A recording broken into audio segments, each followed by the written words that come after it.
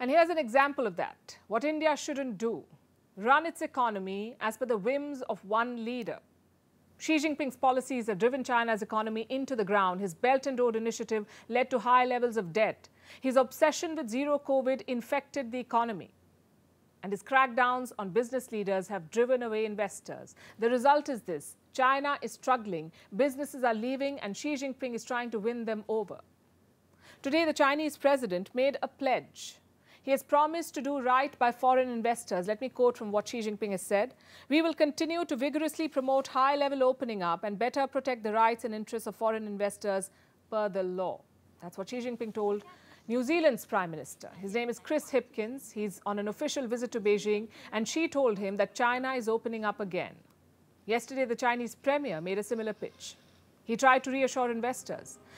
Beijing is trying very hard to reverse the slump, but it's not finding many takers, especially after today's revelations. Headlines like these: a major corruption scandal has come to light. Turns out local governments in China are cooking up their books. They're inflating their revenue through phony asset sales. A number of bogus deals have come to light. Some 70 regions, 70 regions are said to have falsified their records in China. They inflated their revenue by $12 billion. Let me explain how this happened. This is mainly about land deals. Now, usually regional governments sell land to private players, to property developers, who then build apartments or commercial properties. This is how it works, and this is normal practice. It's also a major source of revenue for local governments. But in recent months, China's real estate sector has hit a slump. So the demand for land has shrunk. Fewer developers are buying land from local governments.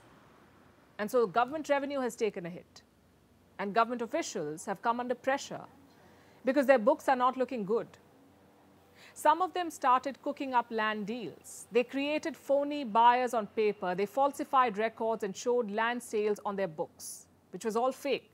In reality, some officials were just transferring ownership on paper, and the land in question was still in government control. It had not been sold. All they did was change the names to create an illusion of an actual purchase. Subsequently, government revenues were inflated. We are talking about fake revenues up to $12 billion. Why do you think they did this? Because Chinese officials are desperate. They face large debt obligations, and they don't have the money to repay those debts. These are government debts we are talking about, not personal debts. Local governments in China are buried under loans. At the end of last year, they owed more than $8 trillion. We've told you about this before, $8 trillion. This debt has gone out of control. Land sales would have helped, but there was no demand for land. So local governments could not raise money. In fact, land sales have been an essential source of their income. In 2021, they accounted for more than 40% of local government revenue, the sale of land. Last year, sales were down by 23%, and this market may not see a revival anytime soon. So with their back against the wall, local officials started cooking their books. And this is not limited to one or two cases. As many as 70 regions in China have inflated their revenues in this manner. Now, when stories like these come out, what message do they send to global investors? The Chinese economy is built on a foundation of deception. Their data was never reliable. Now, even their growth projections cannot be trusted. The heavy burden of debt will add to the mistrust. The phony records will diminish investor confidence. There was a time when global investors swore by China's growth story. That time is past. China is now turning into an example of what not to do.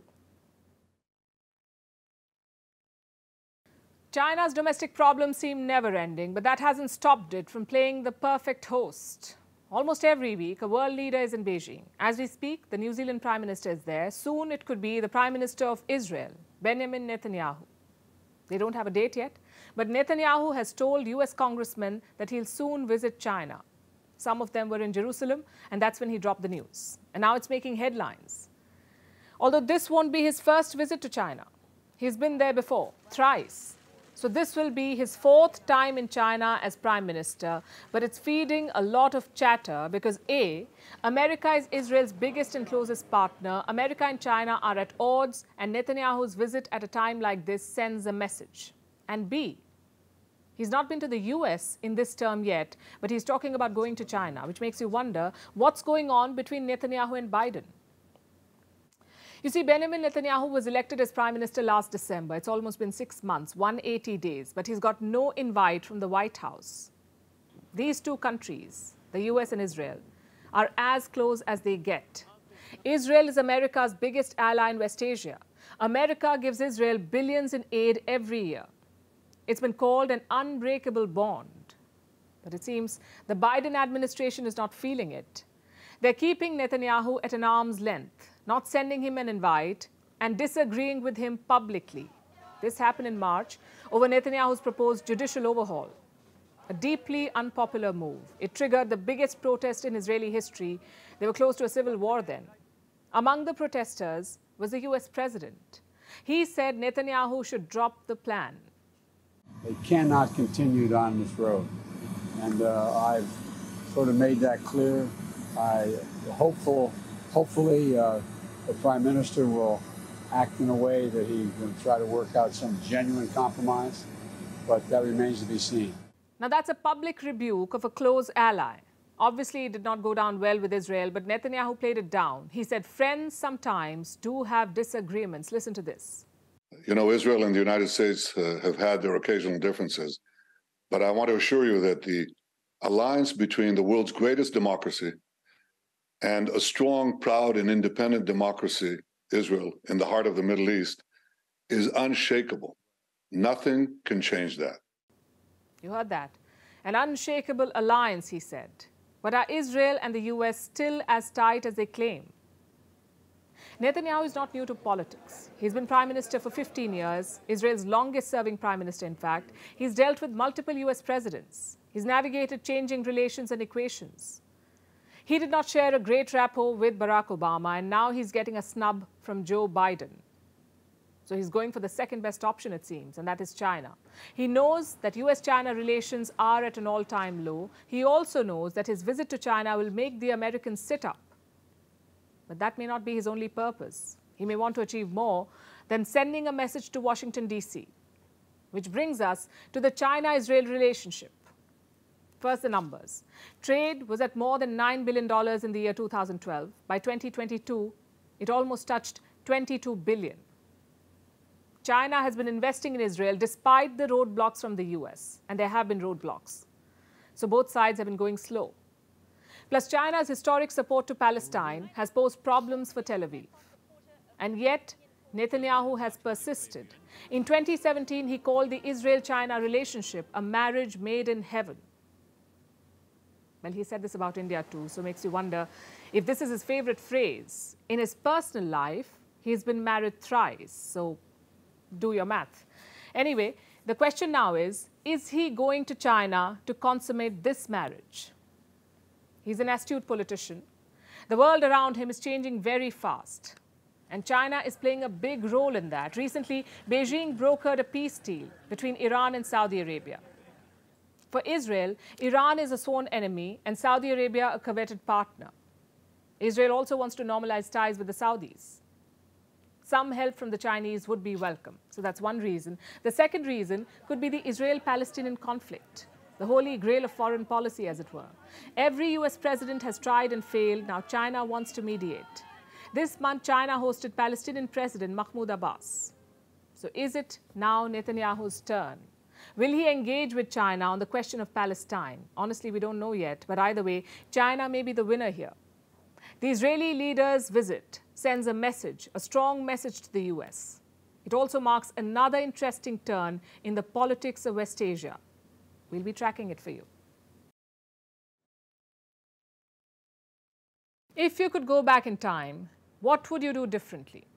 That's a question that over 51 million people face today. We're talking about the people of South Korea because, believe it or not, they have become younger overnight.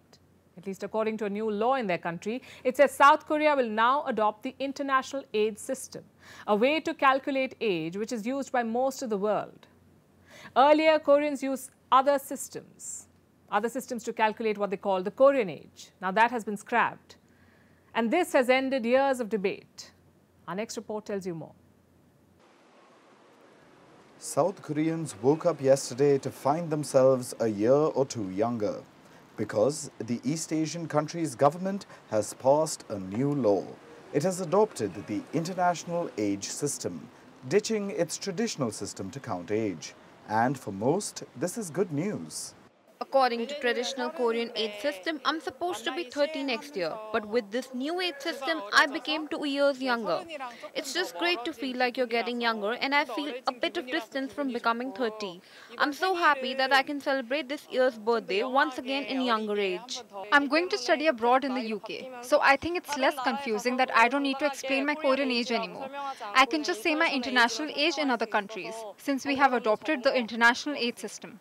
We used to use our international age in official documents, so I don't think this will be a big change. But my friends and I are excited about becoming 2 years younger.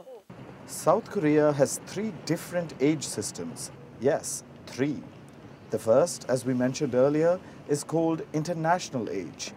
It refers to the number of years since a person was born. So this count starts at 0. It's what most of the world uses. But for South Koreans, it's usually used in formal settings, like on legal documents. And matters get complicated in informal settings, where people often share their Korean age. This system has its roots in China, where babies are considered a year old on the day they're born, and a year is added every January 1st. In simple terms, Korean age makes people a year or two older than their international age. But this isn't all. South Koreans also have a calendar age, which is a remix featuring both international and Korean age. Here, babies are 0 years old on the day they're born, but a year is added to their age every January 1st. Let us give you an example. Take the Korean star Psy, singer of Gangnam Style. He was born on December 31st in 1977.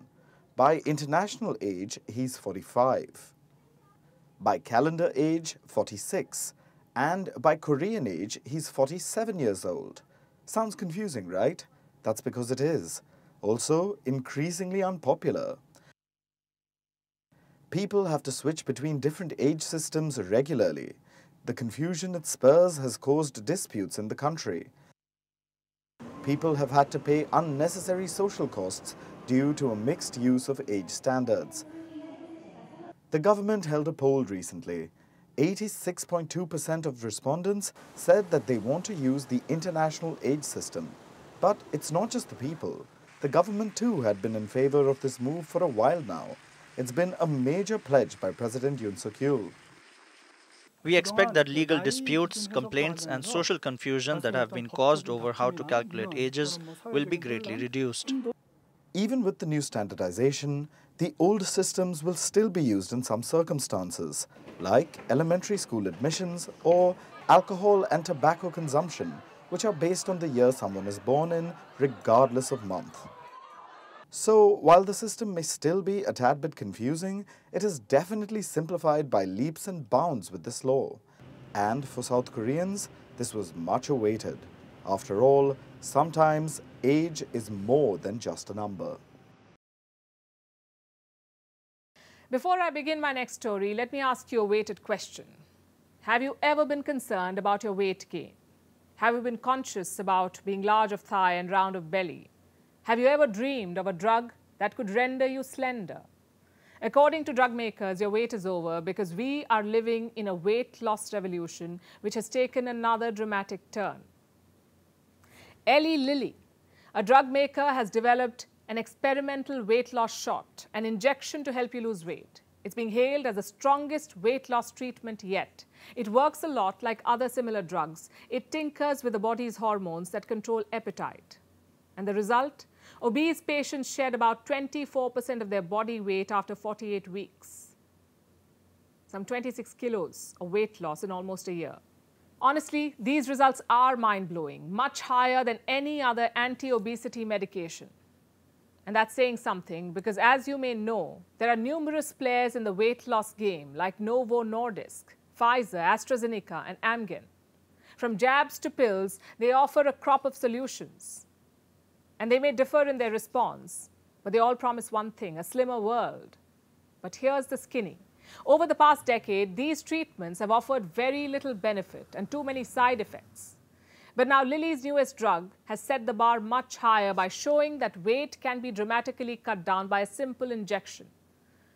It is already one of the most valuable drug makers in the world, and after the news of this drug, its shares have risen sharply, which only goes on to show that Lilly may take the lead in the weight loss market, a market which is predicted to reach $150 billion within the next decade.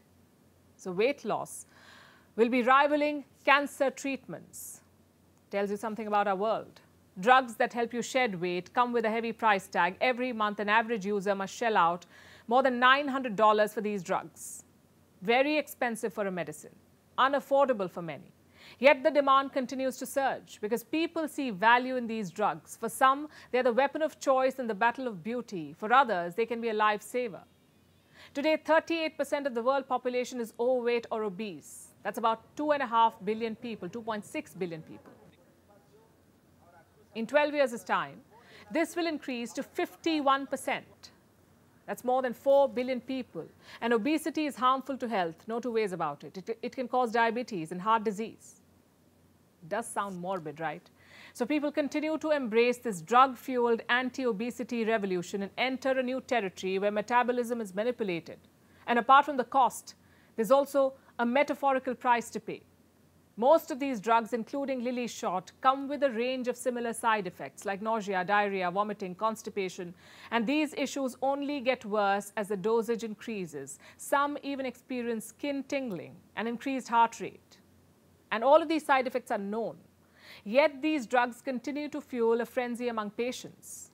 They're causing a gold rush within the pharma industry, which for decades has been seeking its holy grail, a drug that can safely help people shed pounds. The fact is, scientists are still learning how to harness the link between our brain and our gut. So weight loss drugs are going through a series of trials, jumping through the hoops to prove their worth. And so is Lilly's supposed miracle shot. Its efficacy and safety still needs to be confirmed in a larger trial. And further study in the field is required across the board. But you don't need to see the results to catch the excitement in the air, really, because those who are desperate to shed weight are willing to shed hundreds of dollars for any new potentially successful anti-obesity drug, even if it comes with risks. After all, there's a price for everything. And for all the talk about body positivity and embracing yourself for who you really are, the desire for weight loss continues to drive a very big market.